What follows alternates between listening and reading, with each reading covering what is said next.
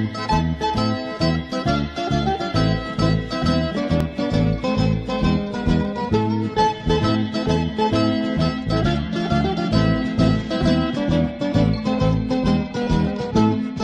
ladies and gentlemen, and welcome yet again to this episode of Dinner Guide. My name is Chef Andy, and today, just like for the many next episodes we're going to be focusing on, we're going to be touching on some very beautiful continental dishes. And on this particular episode, we're going to be giving you a nice, beautiful traditional dish which we're going to be putting a bit of our touch on. And we're going to be making a very, very simple mac and cheese. But before we do so, we'll start by introducing the ingredients on the table. So from the front, I've got some beautiful back bacon. I've also got some cheddar cheese, a bit of some spring onion, some parsley, some butter, a bit of some lemon there, and some thick whipping cream. I also have some olive oil, some salt, and some black pepper at the back here. A beautiful bowl there with some penne pasta. I also have some Parmesan cheese, some breadcrumbs, and of course 1 piece of egg. So we're going to take a short break now and give you a bit of time to freshen up. And when we do come back, we're going to dig into this very, very simple and easy dish. So please don't touch that dial. We'll be right back.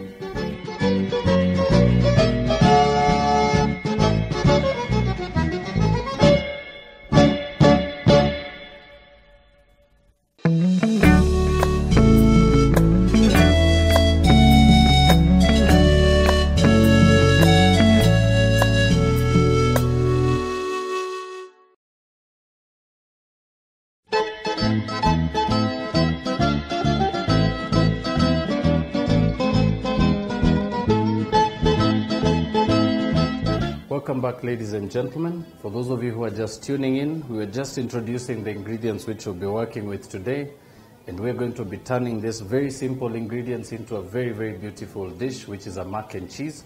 But before we do so, we're going to start off by cooking some of the ingredients that we have. And to help me with that, I've got a pan here that's already reheating, which we're going to fry our bacon in. And I've also got a nice big pot at the side here with some water, which we're basically going to allow to come to the boil, and we're quickly going to cook our pasta in. But before we do so, we're going to add some water to a pot of, some salt to a pot of water. And we're also going to add about a tablespoon and a half of some olive oil, and then just allow that to come to the boil. While that continues, on the next pan, we're also going to be cooking our bacon. So begin by drizzling a bit of olive oil on the pan. And allow your pan to heat up. Moving your pan, of course, around just to make sure your oil spreads over the surface of your pan. And next up, we're using some kitchen towel. Just proceed to just wipe the inside of your pan. And this basically will help you to make sure that you don't have too much oil in your pan and you only have just a little bit that you require. And next up, just begin to grab your bacon slices one at a time and move on to your pan and allow to start cooking on the first side.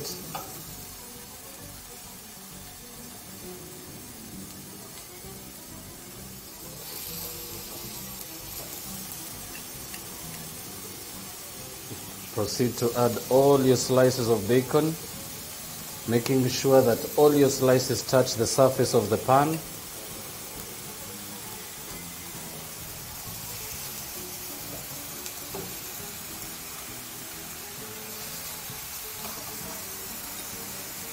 And all we are going to do at this stage is allow our bacon to first cook until it's golden brown on one side, and then we're going to proceed to turn that over.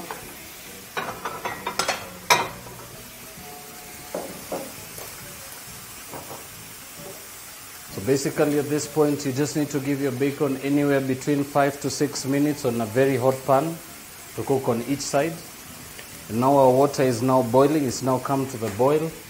All you need to do now is just into the boiling water, add your pasta.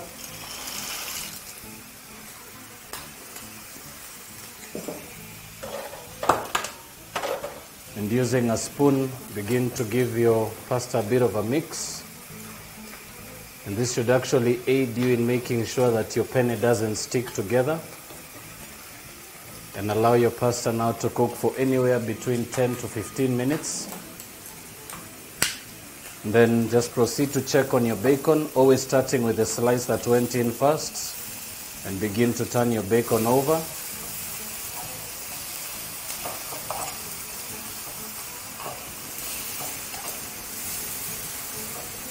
And of course, at this stage, very important to make sure that your bacon cooks until it gets very, very crispy.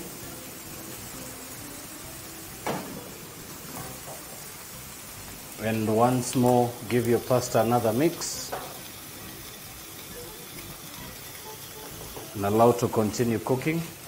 Now, you're going to, of course, take this opportunity now to proceed to combine your other ingredients.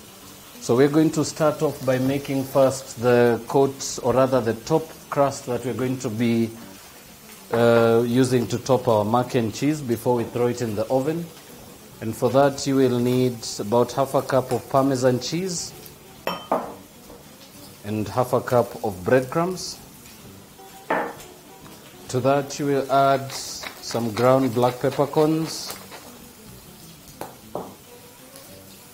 and of course a pinch of salt.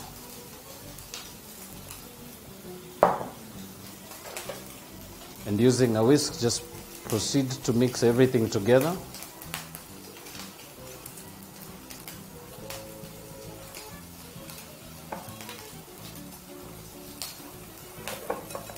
And you can now proceed to keep your crust aside, which you're going to be using a little later. Now just to bring your attention back to the pan, your bacon's now nicely cooked, very golden brown. Now at this stage we're just going to proceed to move our bacon onto the board. Allow them just a few seconds to cool off and we'll proceed to chop these up.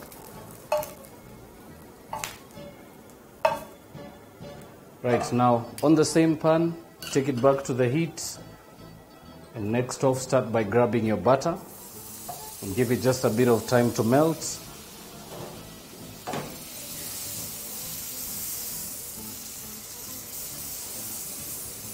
Moving your pan, of course, right around the sides, making sure to melt your butter as quick as you can. And once you get to that stage, begin by adding your spring onions. Also grab your fresh parsley. And using a sharp knife, proceed to chop your parsley as fine as you can.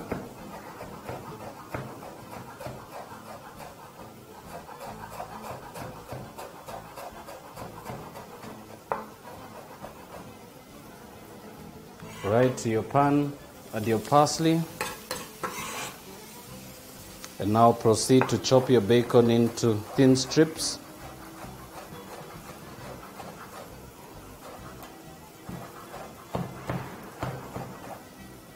And add those onto your pan as well. And then just proceed to mix everything together, tossing everything in there. And just turn your heat down now and basically just allow everything, all the flavors in your pan to incorporate. And now just to come back to the pasta, continue to mix that through. So this has now been cooking halfway now. It should actually take another few minutes just to finish off.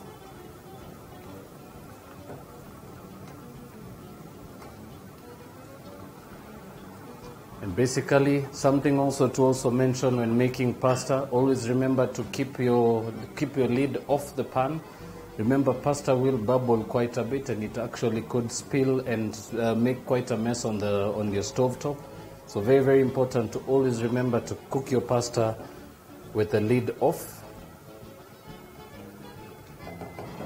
And now just to bring my attention back to the bacon, remember we were just allowing those to just really absorb the flavors. And now we're just going to finish that off by adding a bit of cream in there. And last but not least, we're also going to be using a bit of some lemon zest. So I'm just going to zest about half a teaspoon of some lemon zest into the bacon mixture.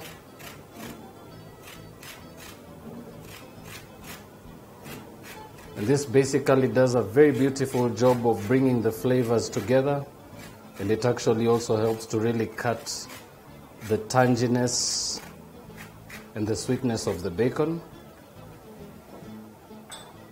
Then just remember to also incorporate all the zest that's at the back of your grater. And using a wooden spoon, proceed to combine everything together by mixing. And remember, this mixing should be done off the heat, of course.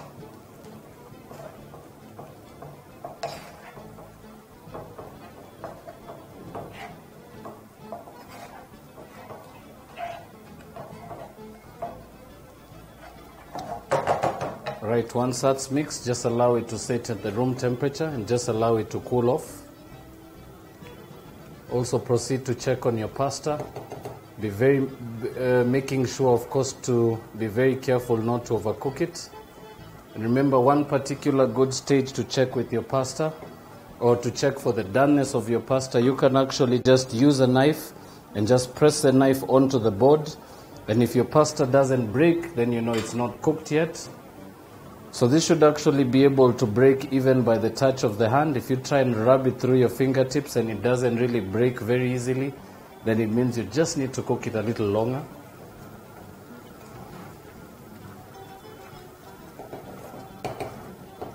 Right now the pasta is about 2 minutes away. Now we're just going to grab a bowl, and basically this I'm going to be using to just drain the pasta really quick before we add it into the mixture with the cream and the bacon. But very, very importantly, a sieve does come in handy to actually help you to drain your pasta very, very quickly. Remember, for this particular stage, we're not going to be cooling our pasta off. We're just going to throw it into the mixture while it's still hot to actually aid it in grasping all the flavors in there. And we're also going to be incorporating a bit of some cheddar cheese to our dish.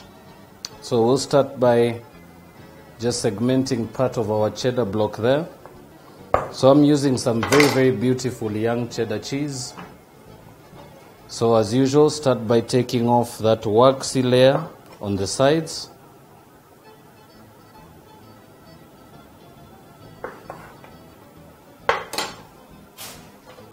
And proceed to cut your cheese into some 1/4 inch chunks,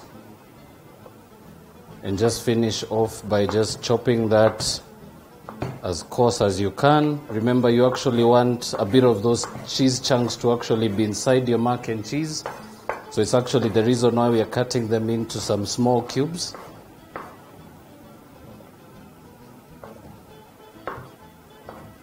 Remember, you're also not limited to working with only the cheeses we have on the counter. You can actually be as creative as to try some very, very beautiful cheeses. There's a very, very beautiful selection of cheeses in your retail outlets now. So any hard cheese that you may be able to find, if not Parmesan or cheddar, it will work just as good. Right, so pasta is now almost done. All we're going to do now is just take that off the pan and just pour that right into your sieve. Of course, giving it a quick shake, allowing the excess water to drain. And then from there, proceed to add that into your pan with the bacon and the cream. And now just proceed to mix everything together.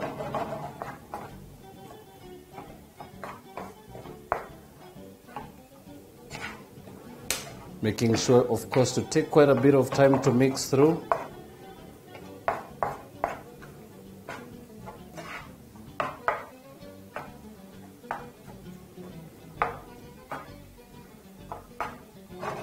Once mixed, proceed now to add about 2/3 of your chopped cheese and mix again, finishing off with a bit of seasoning with some ground black peppercorns, and last but not least, a pinch of salt.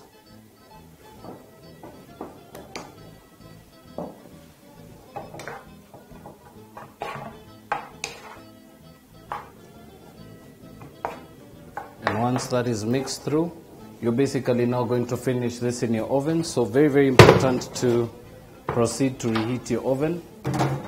So I'm just going to I'm going to move my rack to the center of the oven, and I'm only going to be using the top element. So switch your setting to the top element only and proceed to start reheating your oven. You can reserve the rest of the cheese just to add on the top. And now all you're left to do now is transfer your mixture into a container that you can actually be able to bake in. So I'm just going to grab a glass bowl dish. So this is a particularly good one that works very well for this process. And all you're going to do now is proceed to add the mixture into the bowl.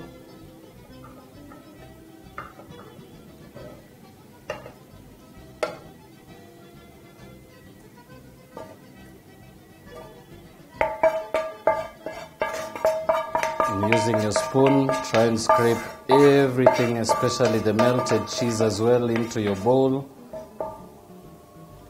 Discard your pan. And using the same spoon, just proceed to level off your pasta, pressing down gently.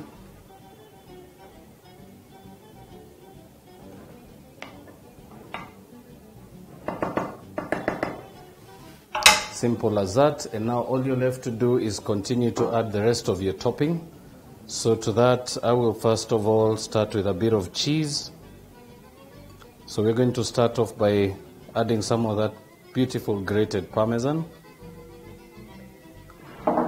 Next, some of those dices of cheddar. Just sprinkle them right around. It doesn't matter what fashion they go in. And now, last but not least, the last and final topping of the dish. And remember, this is basically where the gratinating happens. This is where you actually get that beautiful crispy mac and cheese topping. And for those of you who didn't see what went into this, all we added was a bit of salt and pepper and equal portions of Parmesan cheese to breadcrumbs. All you're going to do is give that a nice quick mix by hand. And at this stage, very, very important that I mention as well, you can actually be able to crack your egg into the same mixture that we had on the pan once it's cooled off. It will actually give it a bit of richness. But for this particular recipe, we've decided to avoid the egg because the cheese is already a bit rich. But if you do have situations whereby maybe you don't really have some cream to go with, you can whip your eggs, mix it with the bacon and just add it into the dish. It will actually give you as much of the richness as you'd have in the other situation. And now just to finish that off, proceed to add your breadcrumbs mixture, making sure to try and cover as much of the surface as possible. So basically what you're trying to do is completely conceal the underlaying layer with the Parmesan.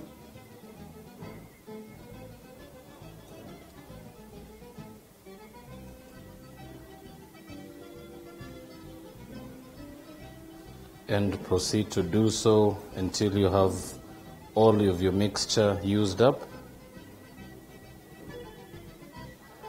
Then just use your hand to level that off, making sure, of course, to not have too much of your filling or too much of your coating at one particular position. And very also important to make sure to have at least one very consistent layer over the top, because remember that is going to melt down and it is actually going to be the most presentable part of your dish. So now our oven's now preheated and we can now actually move this in. So we're going to be throwing this and we're just basically just going to gratinate the top, which means you're basically just going to brown the breadcrumbs and the Parmesan at the top, giving it a very nice, beautiful, tough crust. So very, very simply, open your oven. And now slide your dish in. As I mentioned again, making sure to only use the top side of your oven, which is the element. And basically all you need to do now is set your timer for anywhere between 10 and 12 minutes and allow it to brown and take it out as soon as you see a beautiful golden crust on the top. So we're going to take a short break now, clear our table, and when we come back, we're going to take that out and we're going to see what it looks like. So please don't touch that dial. We'll be right back.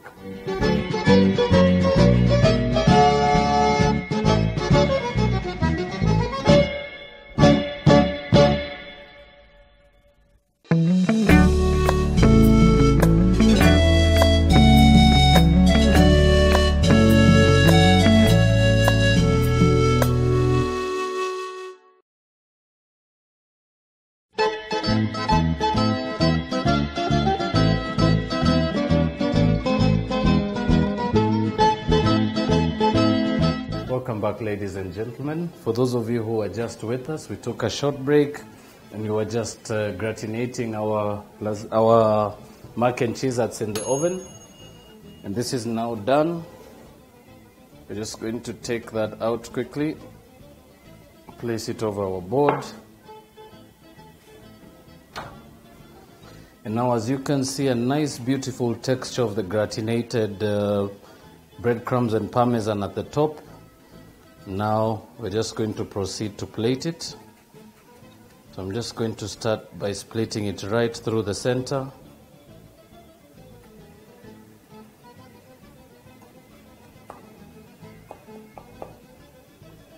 Simple as that. And just using a spoon.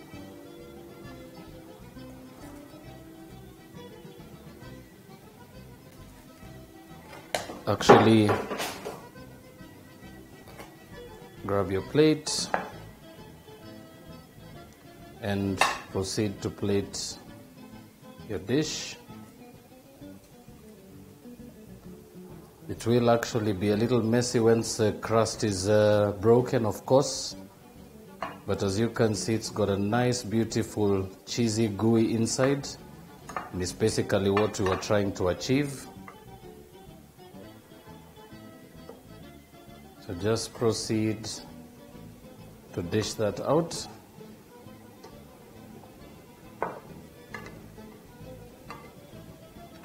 And simple as that. Grab just a bit of kitchen paper and proceed to just reconstitute your ingredients, making sure that they're all right within the plate. And of course, once you're done, finish that off with a bit of garnish over the top and a simple drizzle of olive oil right around your plate. And that, ladies and gentlemen, is a very, very simple to make mac and cheese. I hope you've actually enjoyed watching how it's done and you've managed to pick something that you can incorporate in your very own kitchens as well. From my end, I will thank you once more for tuning in. And thank you very much once more for your feedback. I will remind, for those of you who don't know, we do have a Facebook page. We do have some YouTube links as well attached there. There's plenty for you to learn, plenty of you to see. But from this particular side of my end, I'm basically done now. I will actually wish you a very, very beautiful evening. And until the next episode, see you soon.